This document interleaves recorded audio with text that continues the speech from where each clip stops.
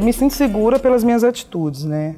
Pelos meus pensamentos, com as pessoas com quem eu ando e da fonte onde eu bebo, da onde que é a minha base, minha raiz, assim, sabe? Eu acho que agora os negros estão se aceitando mais, tem uma aceitação, né? Estão se vendo, né? Se encontrando mais, assim, e vendo o quanto é bonito, cara, né? Você cultivar a sua raiz ali. Nada mais é hoje que um resgate cultural.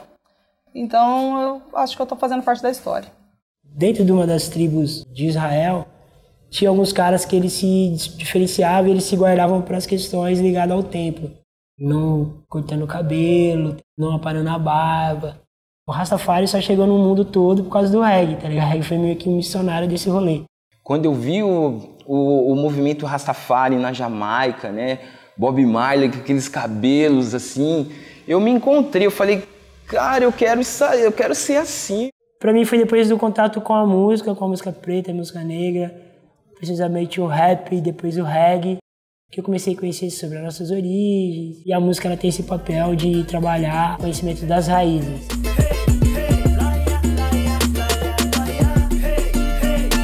Acho que eu tinha uns 9, 10 anos, assim, minha mãe e minha irmã começaram a alisar meu cabelo, mas pela facilidade que elas achavam em pentear, né, porque eu não conseguia ainda direito. Aí, a partir disso, eu sempre alisava, mas era algo que me fazia mal, assim, eu me sentia incomodada em alisar o cabelo e eu não sabia por quê. Por quê? Porque ela tá vindo daquela criação que tia, avó, ainda falava, vê se casa com uma pessoa branca para melhorar esse cabelo.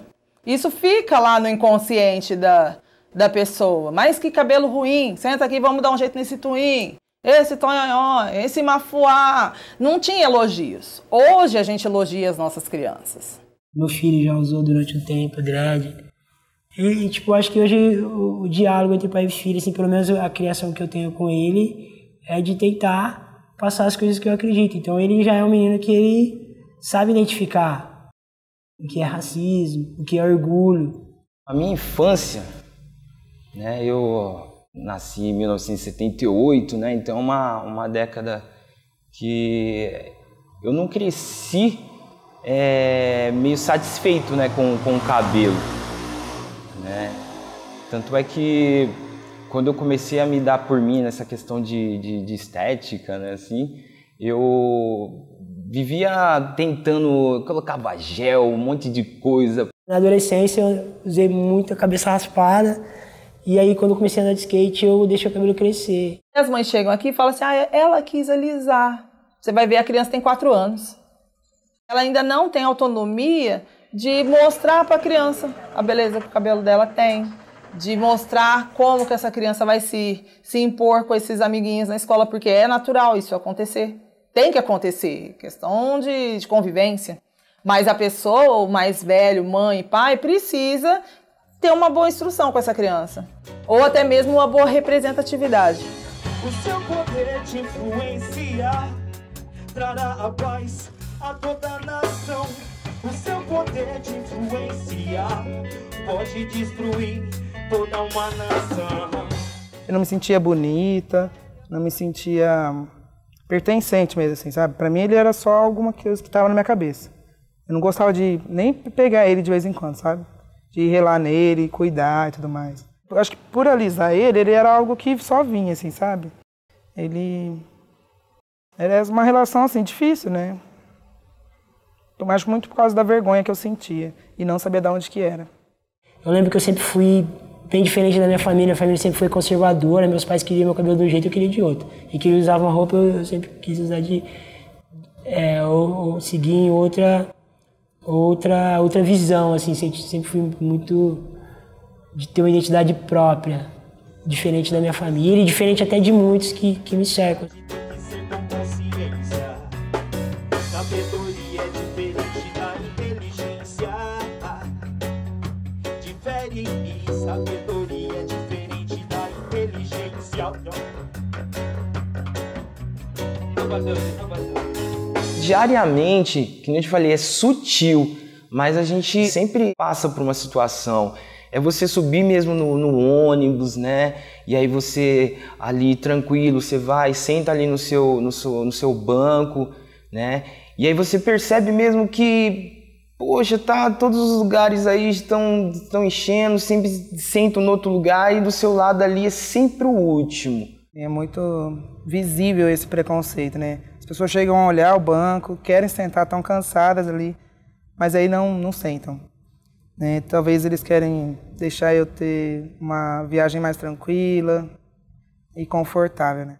E eu fui mostrar um antigo trabalho pro meu filho, o segurança que tava lá, ele me viu e mandou eu sair da calçada. Não, você não vai vir aqui não, você não vai... Tipo assim, eu tava com meu cabelo amarrado pra cima e tal, eu e meu filho, o cara armado, o policial paisano, começou a me xingar, insultar e mandar eu embora. Eu falei, eu não vou embora e você vai ter que explicar pro meu filho, entendeu? Por que você tá tendo essa ação e você não vai poder assustar ele. Eu fui incisivo, dialoguei com o cara, ele teve que pedir desculpa, explicar pro meu filho, falar que ele tava com medo, que ele trabalha de segurança, que ele não sabe quem é quem. Eu falei, não, você não sabe quem é quem não. Entendeu? Acho que o perfil da pessoa faz você esboçar esse tipo de reação. Eu trabalho em outras profissões, mas quando você manda um currículo hoje, e aí entra no seu perfil e vê os seus cabelos ali, você já perde para um outro candidato. Tem gente que não arranja emprego por estar com o cabelo natural. Já aconteceu comigo em vários momentos, né? De entregar currículo, às vezes em alguns escritórios de arquitetura, eles me chamam, quando eu chego lá, eles se assustam por ser uma Black Power com um currículo bom, que normalmente não se tem, né? Mulheres negras e tal. Nós temos um processo muito grande de embranquecimento, de se reconhecer bonita com um cabelo liso. Isso foi lá atrás. As pessoas pegavam um anúncio de jornal falando que estava tendo uma vaga de emprego e no final da vaga estava bem claro, boa aparência. Boa aparência queria dizer cabelo liso, queria dizer pessoa branca. Se ela não fosse branca, ela pelo menos parecesse branca. Ao mesmo tempo que tem que a gente vê assim que uma ditadura do cacho perfeito, né? Tem muita gente que fala assim, você pode ter o cabelo afro, natural, mas tenha um cacho perfeito. Não deixe ele tão crespo, né? As pessoas têm até medo de falar crespo, sabe? Isso é horrível, sabe? Você sai de uma opressão para entrar em outra. Eu sou educador. Chego para trocar ideia com uma diretora de escola. Entendeu? Você conversa por telefone, que chega um dreadlock para falar com alunos e tal. De repente ela desconfia do conteúdo que vai ter no seu material, na sua aula. Voltando da faculdade, passou um carro com 3 homens dentro. O passageiro ele colocou o corpo um pouco para fora e começou a falar várias coisas horríveis, dentre elas palavrões, xingamentos assim, direcionado a mim como mulher negra. E assim, eles estavam em movimento, talvez, né, de carro ali, talvez se eles estivessem a pé, o que poderia acontecer? Hoje você é engajada de qualquer maneira. É diferente, não é só a sua característica física, é a sua qualidade da sua mão de obra, do seu trabalho, sem contar que a gente está aqui para ser engolido. Então as pessoas têm que te engolir com black, sem black, com trança, ou com alisado, com rasta, com dread, careca. Eu curto o visual, dreadlock, eu me identifico com a ideologia rasta, eu me identifico com a música reggae.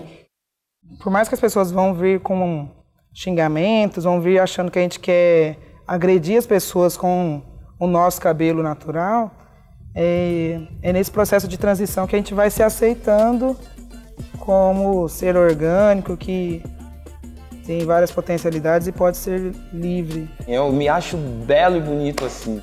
Quanto eu me sentir bonito com dread ou sem dread, pra mim eu tô feliz, é o que importa. Difícil ver meu povo com cabelo moído, couro com ferida e tentativa de pele esbranquiçada.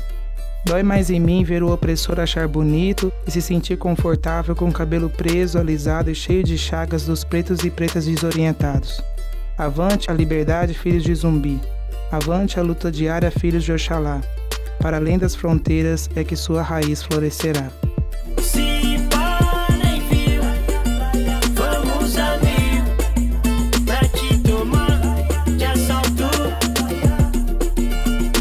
Nosso povo é lição, tu Chico.